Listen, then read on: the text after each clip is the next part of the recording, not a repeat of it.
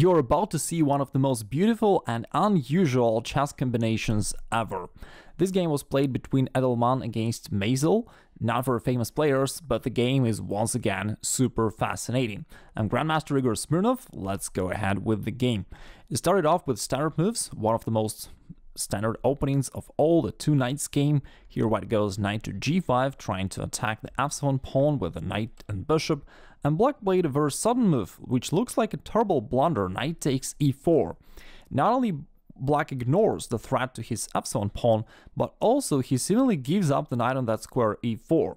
And the move which looks so bad for black, in fact, is a super clever trap. And I guarantee that you can win a lot of games, especially blitz games, if you follow this line as black. I actually have a dedicated video about this, so if you're interested, you can check this out. Now, white here took the pawn on f7, which is a correct move. White cannot win the knight here, because the next move, in this case, black would counterattack, attacking both of the white's minor pieces and therefore taking back one of them. And in this case, let's say if white takes right here and black recaptures, it turns out really well for black, and black is already having an upper hand here. Anyway, let's come back to the actual game. So let me make a few moves back. White didn't go for this line. Instead, he took the f7 pawn with the bishop, which is the correct reaction. Black played king to e7, which is forced, and now into the game white played the most natural move, knight takes e4. And most of your opponents will actually play this move, which is a mistake, even though it's definitely not easy to figure it out, as it looks like the most natural move and maybe even the only move that white can play. But in reality, there are other options for white which are stronger, which is pawn to d3 or pawn to d4, which is actually the strongest response for white. But in this case, your opponent has got to be prepared, because the resulting lines are extremely complicated and definitely not easy to find. Just to give you an idea, the best response for white here is pawn to d4, and black should respond pawn to h6. And you can just see that the position is absolutely crazy. And even though, white has an advantage here, but he would have to find a series of very strong, precise moves, and even after that, it's not that black is losing here, it's just that white would get a better position. Just to give you an idea, let's say white plays pawn to d3, which is a simpler option for white, so if you ever face this position as white, you may go for this simpler line, pawn to d3. The idea is that black cannot take this knight here, because in this case, white would recapture with the bishop, which attacks the king as well as the queen, and therefore the queen will be captured. So that is not an option for black. Let's take this move back. Instead here, black would need to move their knight backwards to f6. Now the white's minor pieces are somewhat hanging. Black is ready to push h6 and start capturing these pieces, so white would have to retreat, also creating the threat of knight penetrating here on f7, so black would need to close the diagonal for the bishop by playing pawn to d5. And now it's the end of the forcing line. We can just validate the position that because the black's king is misplaced here on e7, white has an advantage. Even though the position remains to be unclear, the material balance is equal, black has strong center, is ready to push this knight away by playing pawn to h6 and then hopefully put the king to f7 and finish the development. So, it's still playable for black. Now let's come back to the actual game. I'm sorry for showing you these sub-lines here. I hope that it does not confuse you. I just wanted to show you how you can play this position either as white or as black if you ever have to face it.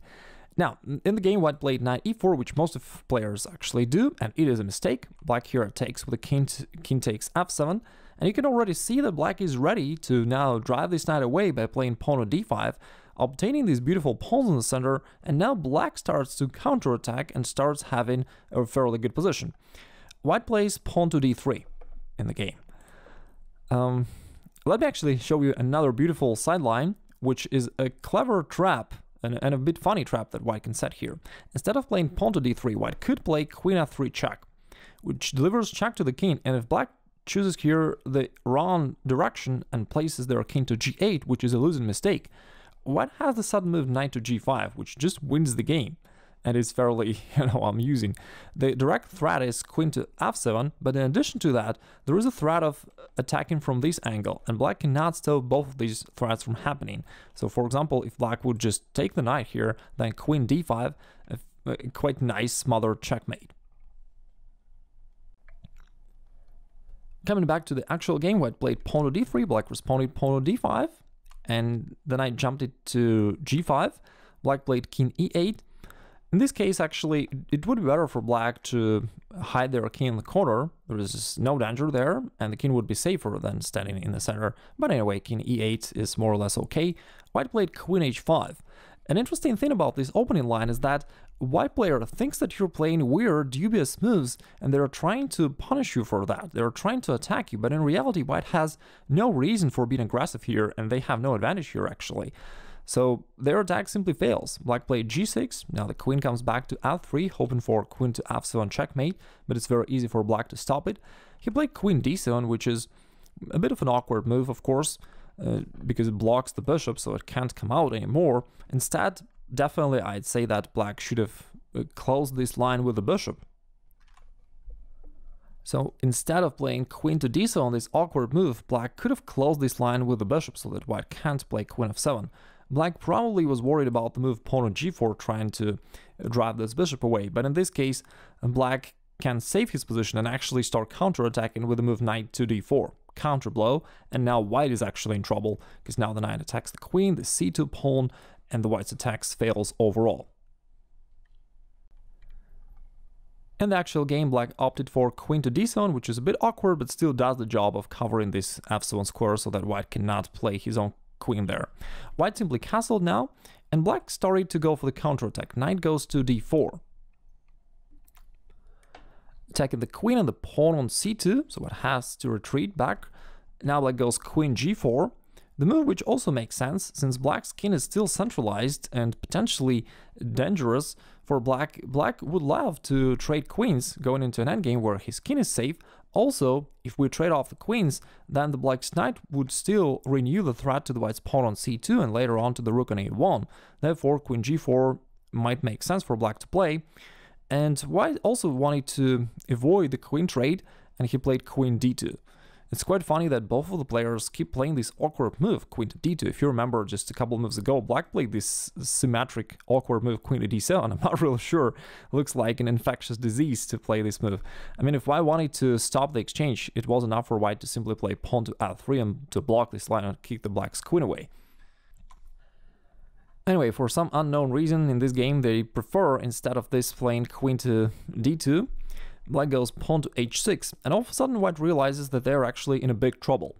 The knight on g5 has been attacked, and it cannot go back, because if it goes back to either f3 or h3 doesn't matter. In both cases, black has a killer move, knight to f3. Taking advantage of the pin so that the knight cannot be captured, this delivers a fork to the white's king and queen, therefore winning the queen on the next move. So driving the knight back is not an option for white. But what could they do instead? Well, not much. White decided to play the move pawn to f3, trying to somehow complicate matters, and black responded with a spectacular move bishop to c5, leaving the queen here under the fire of the pawn, and white decided, well, okay, let me just grab it. So he took the queen, probably thinking that he's winning, and probably thinking that the idea of the black's move bishop to c5 was to deliver this discovered check to the white's king, and after the king goes away, black would be able to trade, or rather to take the queen here, but that would only trade queens and would lead to a winning endgame for white. And probably that's what white was expecting to do and was happy about their position, thinking that they were winning. However, in reality, let me take a couple moves back. Here, after white captured the queen, instead of going for the white's queen here, black played another move. But first of all, of course, they said this. And then he played knight e2, which delivers a double check as well as discovered check to the white's king. Therefore, the king has to go. And now knight g3, another sacrifice. And after the knight is captured, pawn takes g5. And it's a really amusing and spectacular position in every way possible. First of all, the black's rook on h8, which was doing nothing their entire game, finally turned out to be a winning force, which delivered a checkmate. Even more so, you can easily notice these 5 pawns standing in a row on a g-file, which is something you probably never saw in a real game. I mean, normally the pawns, we expect them to stand on a horizontal line, right? Not on a vertical line like this. So that is also something fairly unusual, and which makes the sacrifice so funny. And again, white player probably was thinking just a few moves before that, he was probably thinking that he's winning, even though it was a forced checkmate. So really beautiful game. Let me know in the comments below if you really like it and if you think that it's the best combination ever. Also, if you want to know how you can find similar combinations yourself, let me invite you to join my free masterclass by clicking the link on the screen or down below in the description.